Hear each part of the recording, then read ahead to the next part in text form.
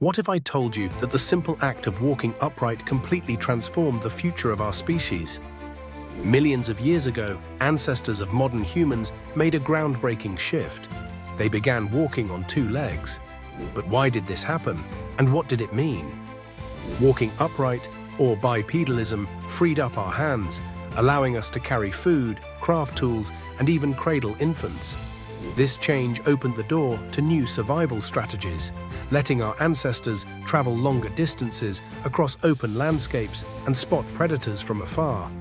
Standing tall also helped regulate body temperature by exposing less skin to the harsh midday sun, making it easier to stay cool in hot environments. But the benefits didn't stop there. Bipedalism paved the way for the development of complex tools and social behaviors that set us apart from other animals. Our unique stride even influenced the shape of our bones, pelvis, and spine, leaving a permanent mark on our bodies and how we move.